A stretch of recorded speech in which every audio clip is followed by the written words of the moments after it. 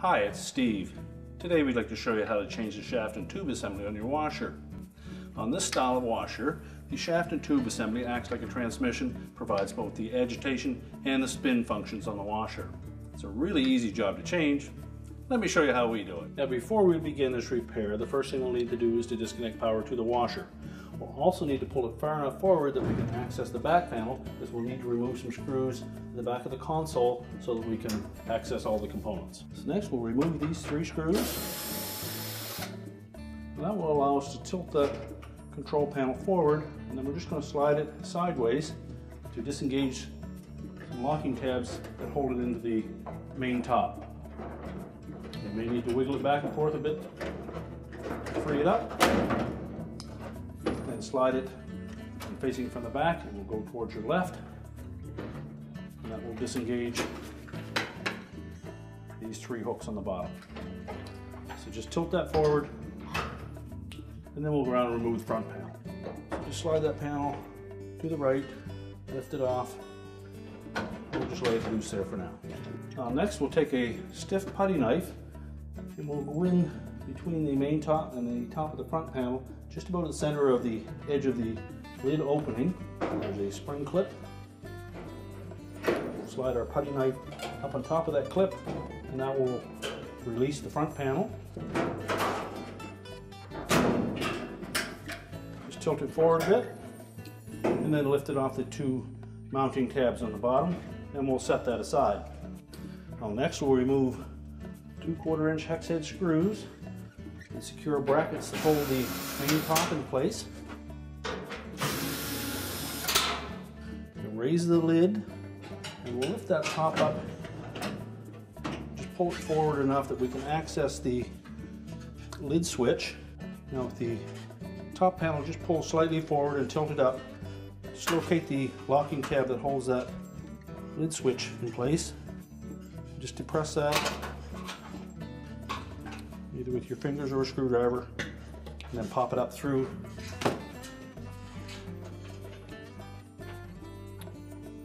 And then drop it down through the hole. And then remove the main top.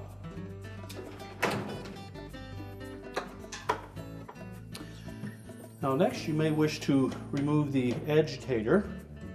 So we're basically going to reach in on both sides of that and pull straight up on it. Normally they're on there fairly snug. We'll put some gloves on that gives us a good grip. Get your hands in underneath the edge of the agitator, 180 degrees opposite each other, and then pull up.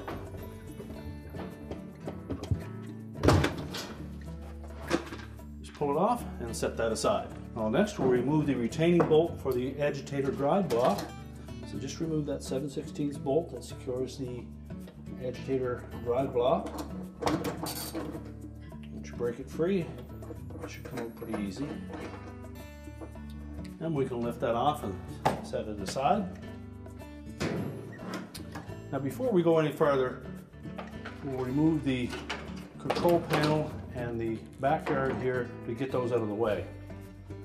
So just pull the air dome tube off of the pressure switch. Then next we're going to remove 4 screws that secure this mounting bracket for the water valve and water inlet, and that also holds the back panel in place and the end caps.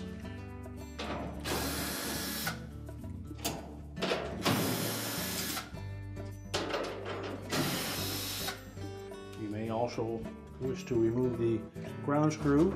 That will allow us a little more movement with the wire harness.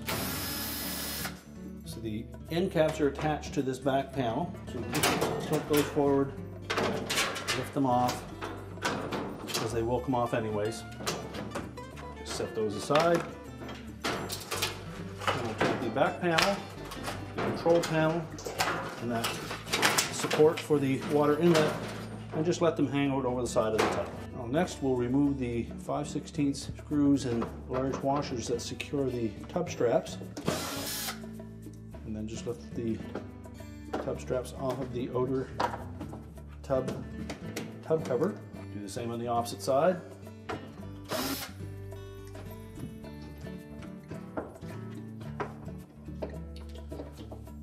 those tucked out of the way, we'll next need to remove that tub cover, and it's held to the outer tub little tabs all the way around the perimeter.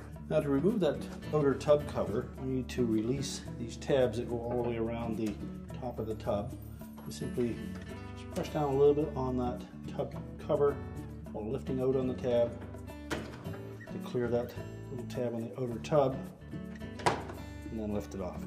Just go all the way around till you release all of them, and then we can lift the tub cover completely off the tub. Well, next we'll need to remove the tub nut, so using a spanner wrench. Now there's a left-hand thread on that tub nut, so we're going to turn it clockwise from the top to loosen it.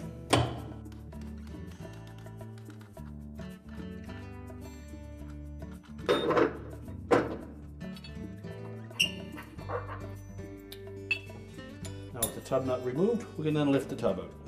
Just lift that inner tub completely out of the washer and set it aside. We'll also have to remove the wire harnesses from the motor. So we'll release the locking tabs, pull the plugs away.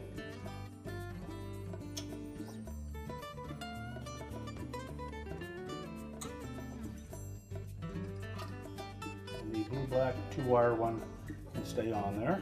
We also have to get that harness out of the way, and it's held in place with 3 little wire ties that have a little clip on them that is mounted on the motor frame as well as the housing. So using a pair of needle nose pliers, we're just going to squeeze those little plastic tabs together, and that will allow us to remove them. We'll also want to take the screw out for the ground wire.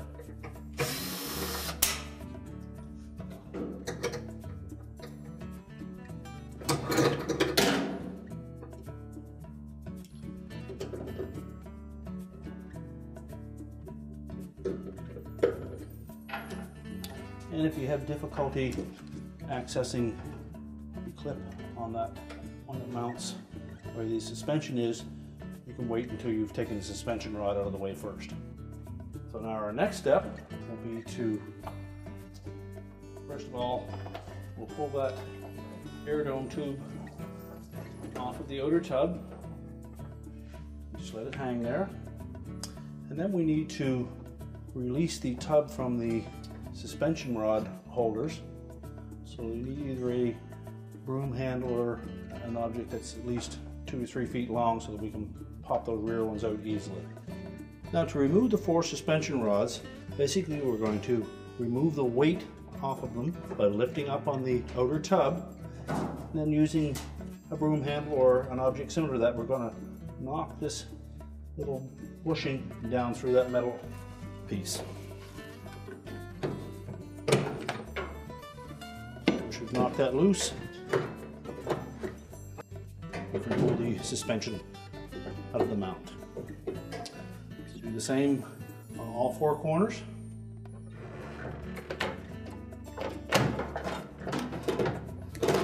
And let the whole assembly sit on the base. Do the same in the rear corners. And if you still have that one clip remaining, we'll release that.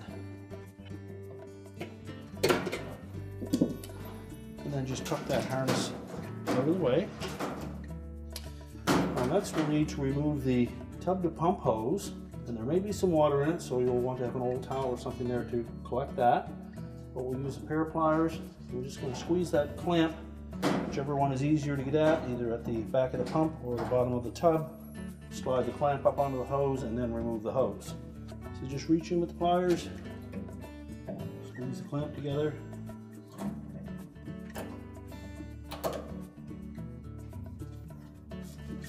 and slide that clamp and hose completely off the pump.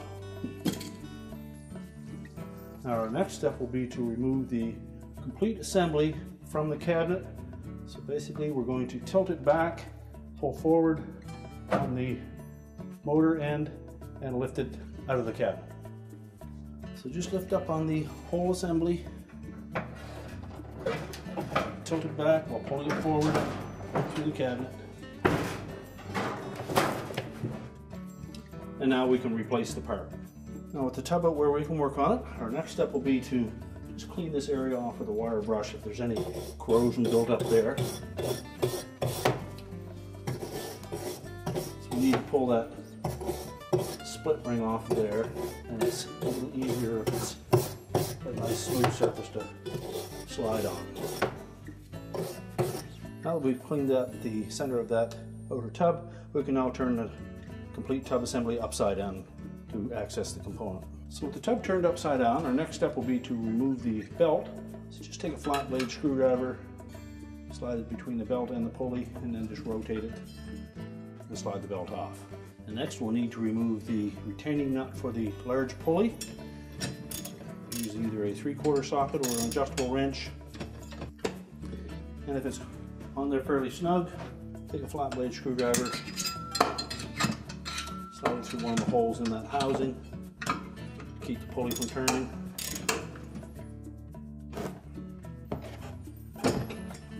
Until you break it free. Remove the nut.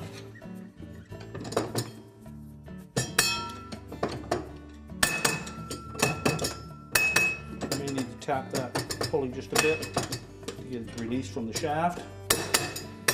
Don't use anything too hard. It is a cast pulley and you don't want to damage it. If need be, you can go in from below and pry it off.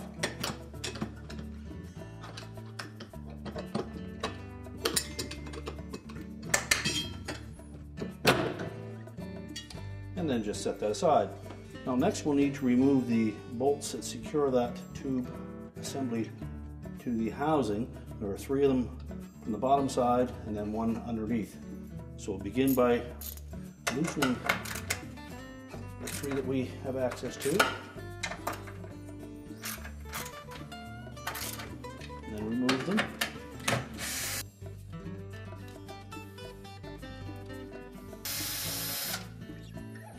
Set those aside.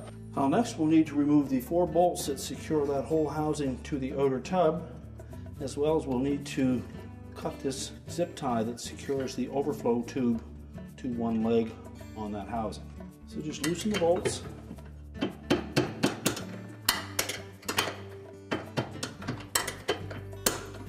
then remove them.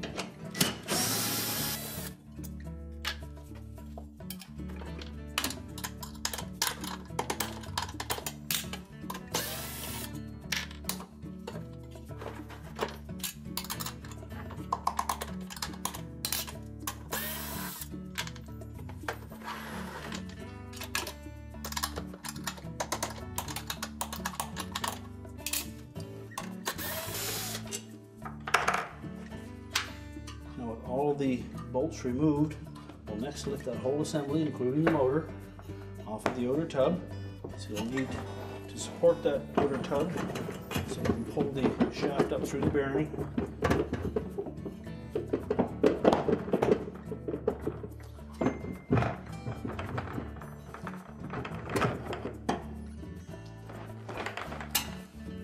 Now with it removed, you should inspect that bearing, and if it looks corroded or worn, you'll want to replace that.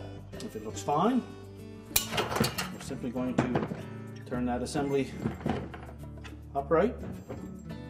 So next we'll remove that remaining 3/8 bolt from the bottom side.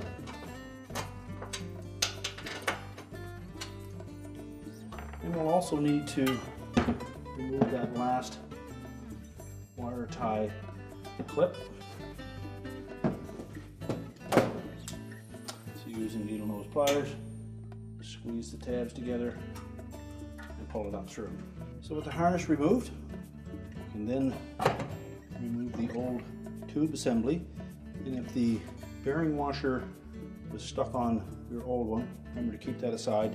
You will need it for the new one. Just lift it out of the housing and discard it, and place the new one in position, making sure that we have the harness pointed in the right direction. Also that these 2 bolts that come up from the bottom will fit into those 2 slots to help align it. So it should lay flush. We'll Begin by reinstalling one of the bolts.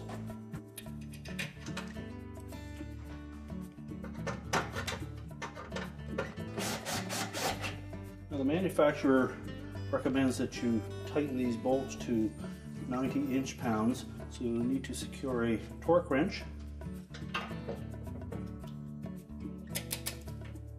and tighten them accordingly.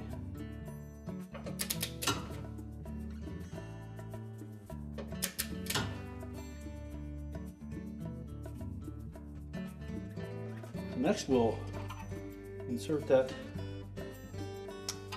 wire tie tab into the hole in the frame next to the motor.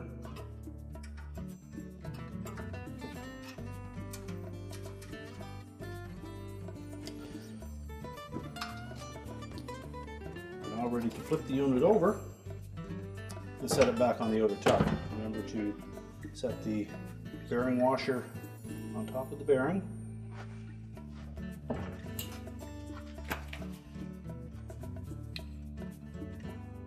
Line up the shaft through the hole.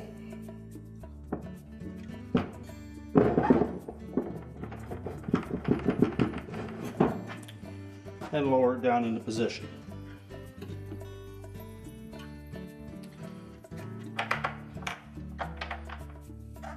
So rotate that whole assembly so the bolt holes line up for the tub, and we'll install those next.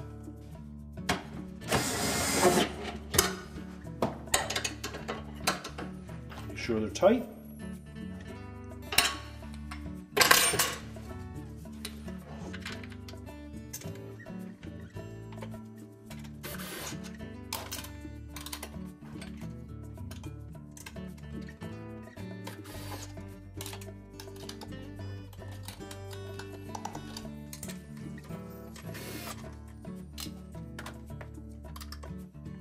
Now, once we have all four of those bolts secure, we can then install the remaining 3 bolts for the tube assembly.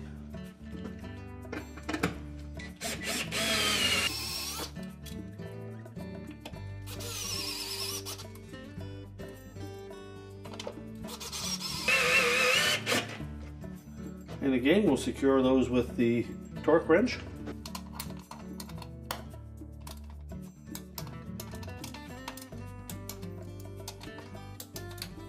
Next, we're ready to reinstall the drive pulley. When installing the pulley, we want to make sure that the flush side is facing up. Lower it on, make sure it lines up with the cogs on that tube assembly.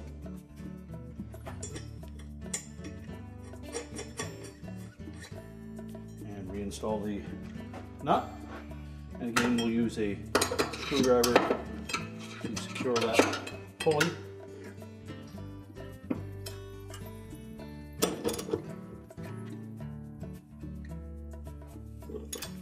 It's tight. We'll lay the belt on the motor pulley.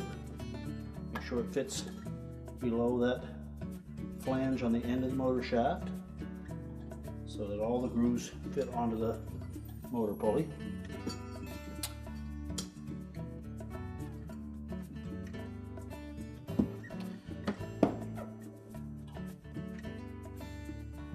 Rotate it around until the belt comes up tight, and then keeping some tension on that, we're going to rotate that pulley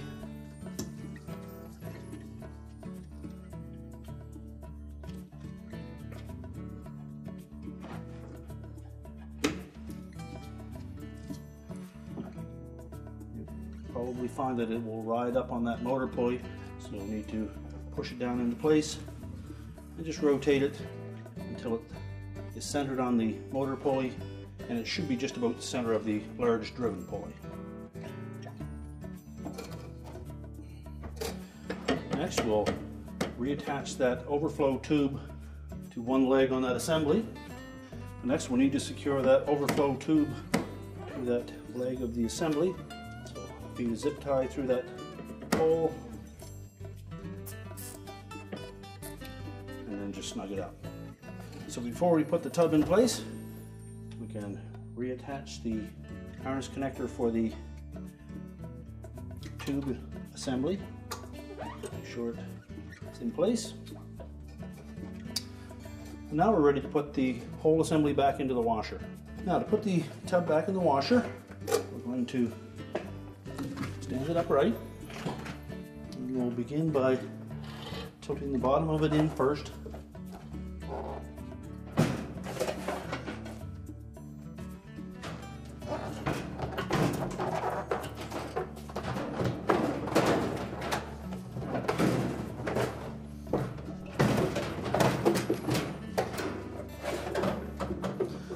Just set it roughly in position. Our next step will be to hang the tub and motor assembly on the suspension arms. So basically we're going to lift that tub up, we'll slide those suspension arms into the metal frames and pull up on them to lock the plastic grommets in place. So just make sure that the grommet is loose and laying at the bottom of the suspension arm.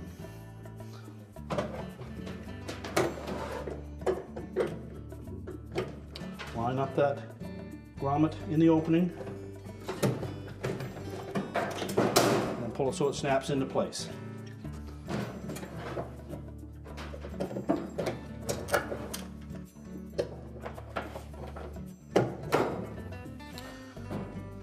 And then we'll go to the back of the cabinet and do the two rear corners.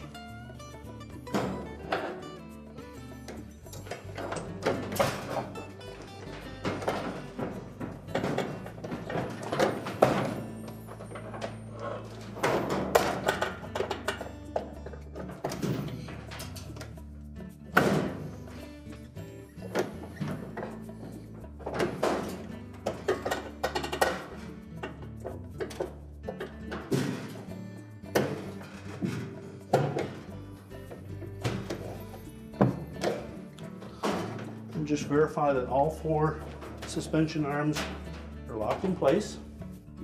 And now we're ready to reconnect some wire harnesses and the air dome tube. So we'll begin by inserting those pins on the wire ties into the openings on the frame. And the second one by the ground wire. And then the last one down in front of the motor. Make sure those all lock in place. We install the harnesses to the motor, making sure that the locking tabs engage.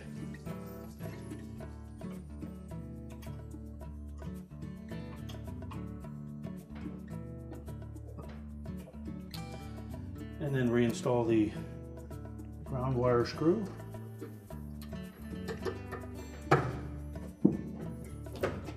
The harness is still attached to the suspension rod. And on the opposite side, we'll make sure that we get the air dome tube fitted onto the outside of the tub and that it's clipped to the left side suspension rod. Now next we'll reconnect the tub to pump hose. So we'll take that hose and you'll note that there's a couple of notches on that hose end that will line up with some ribs on the inlet to the pump. Slide the hose on. You may need to move the clamp back further on the hose to give you some more room.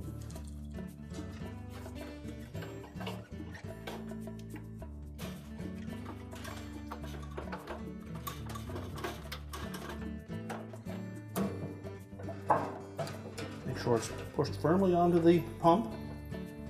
Line the clamp up. Now we can move to the inside of the tub. Now our next step will be to put the tub seal in place. And it's a friction fit on the outside of this tub seal against the perimeter of that hub on the outer tub. And it's a fairly snug fit, so you may want to put just a thin film of water or maybe some dishwashing liquid, just a very thin film of it to help install that. Make sure the shaft is clean so that we don't damage the inside of that seal.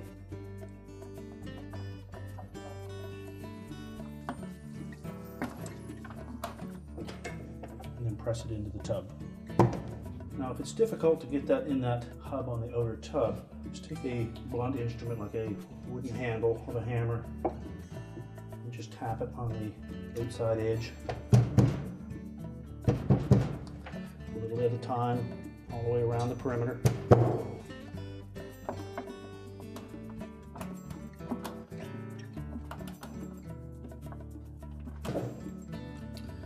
When it's seated properly, it should be flush all the way around. And then just carefully wipe the portion of the shaft where that seal slid over, in case there's any excess grease from the seal that got left behind.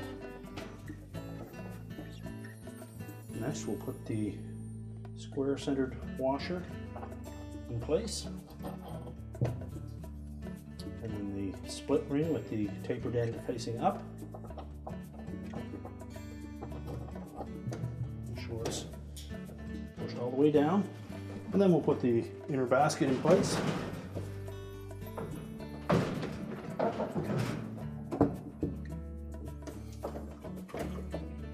Next, we'll install the tub nut. Remember, it's a left-hand thread. So when facing it from above, we're going to turn it counterclockwise to tighten it. And just move that inner basket back and forth a bit to help center it. And then with our spanner wrench, we'll tighten that up.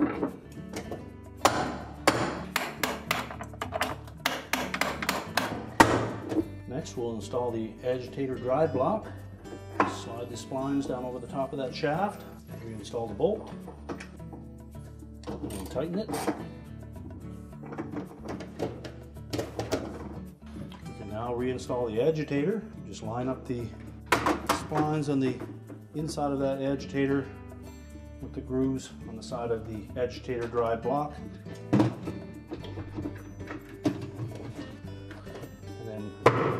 Pop it into place. Next, we'll put the tub cover on. Now, when installing the tub cover, you'll note that there are some tabs that will fit over the hooks on the outer tub, and there are also a couple of indicator tabs that need to line up with some double tabs on the outside of the tub. So we'll position it so that the leach inlet is in the left front corner. And then before we snap that into place, we'll line up the indicator tabs, and we also need to make sure that all of the tabs go over the outer tub.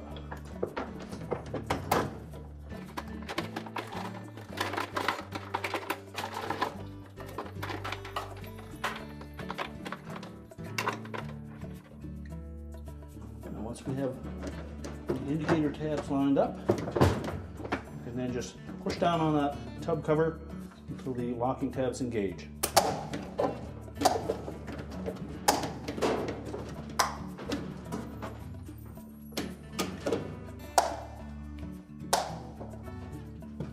You should hear them all pop into place, but just do a visual inspection to make sure that they are all engaged.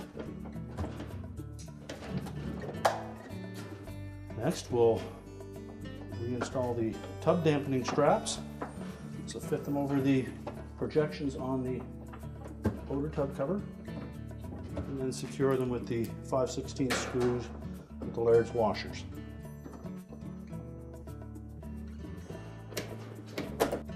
And if any of these straps are damaged or cracked, you'll need to replace those. And now we're ready to put the console and housing back into position. Just rotate the housing back around, lay the console aside for now. Make sure that we fit that air dome tube up through that oval opening. Then take the end caps and line those up. Make sure they're engaged in the top frame. Make sure both hooks fit into the square openings. And that support bracket will sit on top of them. Now next, we'll take the back panel. We'll make sure that the tabs on the back panel will slide underneath the metal tabs on that support bracket. And then we'll also need to engage the end caps as well.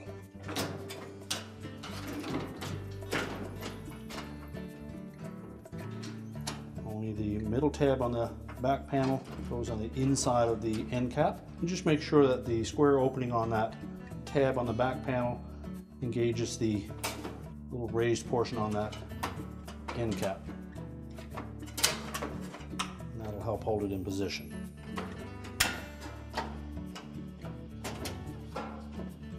Now we're ready to reinstall some screws. We'll start with the ones that hold the back panel in place. And then two that go through the support bracket and the end cap. Next, we'll need to secure that ground wire or ground wires. That is a machine thread type screw for the ground wires. And just lift the console back a bit so we can reconnect the air dome tube. Make sure it's fully inserted onto the pressure switch. We have no kinks. Now when installing the main top, we need to make sure that these two slotted openings will fit over the two tabs that are on the frame around the top of the cabinet. One in the rear and one in the front. Center it side to side. Position it over top of those openings. To move the console out of the way. And making sure that it's pressed down flush with the top of the cabinet. Push it back to lock it in place. And then tilt the console back up, and we're going to engage these three tabs with the three slotted openings on the back of the main top. Push it to the left and allow it to tilt back. We'll then secure that console to the back panel with the 3/4 inch hex head screws. Now next we'll need to reinstall that lid switch, so make sure that the side that has the spring type clip on it faces towards the back of the washer. And we're just going to fit that up through the opening. And you'll see a little slot on the front side that will slide it down into place, push it forward, then snap it into place. We'll then secure the top panel to the cabinet with two screws through the front. So just make sure that back panel is tucked in underneath the top edge of the console. Let the screw holes line up, and then just install them and tighten them securely. So just make sure the brackets line up with the holes in the cabinet and install the two screws. Now when installing the front panel, what we want to do is make sure that we line up those slotted openings in the bottom of the panel with the hooks on the base frame. We also have 4 plastic studs on the front edge of that cabinet that need to line up with 4 round holes in the front panel. And we also have a single metal locating pin on the right hand side of the panel that needs to engage this clip on the cabinet. The spring clips that are located on the bottom of the main top will engage the slotted openings in the top of the front panel to lock it in place. So make sure both bottom tabs are engaged. Plastic pins line up. And then just press in on the top so that the spring clips will lock it in place. We're now ready to reconnect our hoses and the power, and our repair is complete.